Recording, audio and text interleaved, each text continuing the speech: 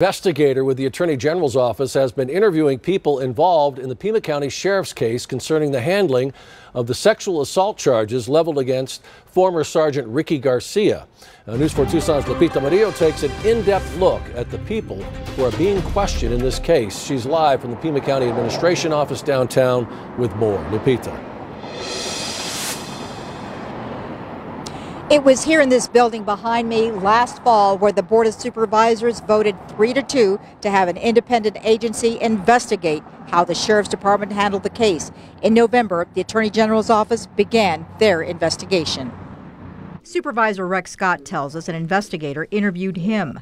Other board members were also interviewed in regards into the investigation of the Pima County Sheriff's Department. He did talk to me about the request made by the majority of the Board of Supervisors to have an outside agency investigate why the sheriff did not conduct an internal investigation related to the assault on a deputy by her sergeant. He's talking about former Sergeant Ricky Garcia.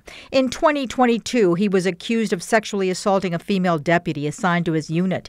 The alleged assault happened at his house during a holiday party. The Pima County Deputies Organization claims that senior deputies, including a lieutenant, failed to intervene for more than an hour and 20 minutes while the victim was allegedly being sexually assaulted by her sergeant. Pima County Sheriff Chris Nanos denies those claims and says he will conduct an internal investigation after the criminal investigation is over, which is why Supervisor Rex Scott says he and Board Chair Adelita Grijalva voted against having an outside agency look into the matter.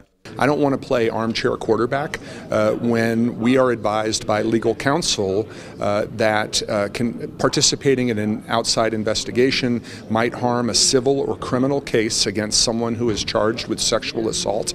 I don't want to get into that area, and I took that advice very seriously. According to sources, Supervisor Steve Christie and County Administrator Jan Lesher were questioned by the AG's investigator. Sources tell us Board Chair Adelita Grijalva was contacted, but she referred the matter to the legal department. The criminal trial against former Sergeant Ricky Garcia will take place next month.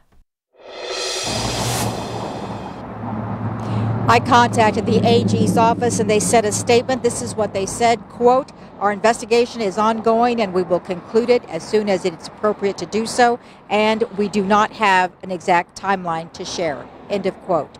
Reporting live from downtown, Lupita Murillo, News 4 Tucson.